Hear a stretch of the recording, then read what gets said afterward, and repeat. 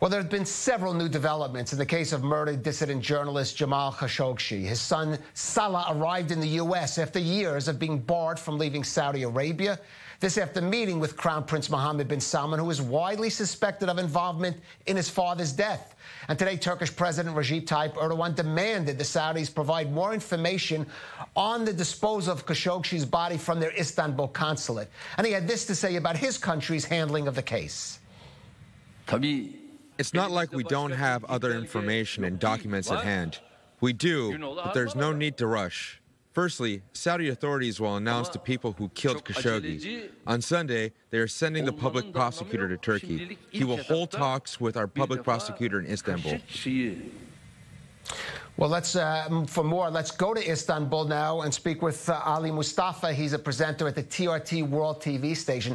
And Ali, perhaps you can help explain to us what is Turkey or President Erdogan's strategy here? On one hand, demanding more information from the Saudis. On the other hand, saying that Turkey has a lot more information, but there's no rush to make it public.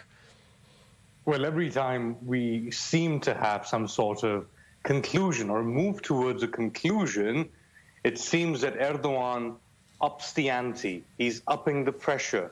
And especially with this latest conference, keep in mind, it came a day after the Saudi public prosecutor for the first time admitted that Jamal Khashoggi was in fact killed in a premeditated way.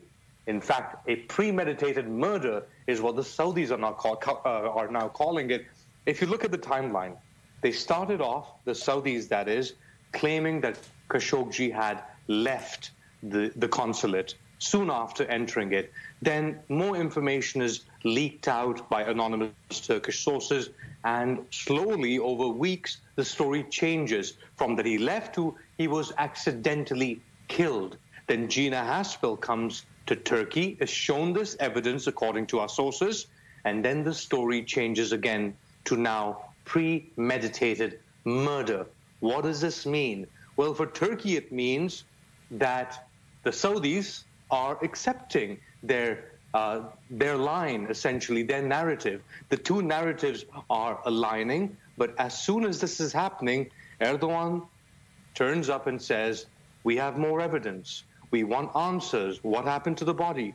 Who was the local collaborator that the Saudis claimed they handed the body to? What about these 15 plus 3 Saudis who've been arrested? We want them to be tried, extradited, and tried in Istanbul, because this is where the crime took place. And the Saudi prosecutor is coming on Sunday. He'll hold talks with the Turks on Monday. These are the questions that the Turks will pose to the Saudis. And just briefly, just on this case, there's been a lot of rumors about what happened to the body. We've heard reports from Turkish media, cars, wells, searches. What is the latest thinking there in Istanbul?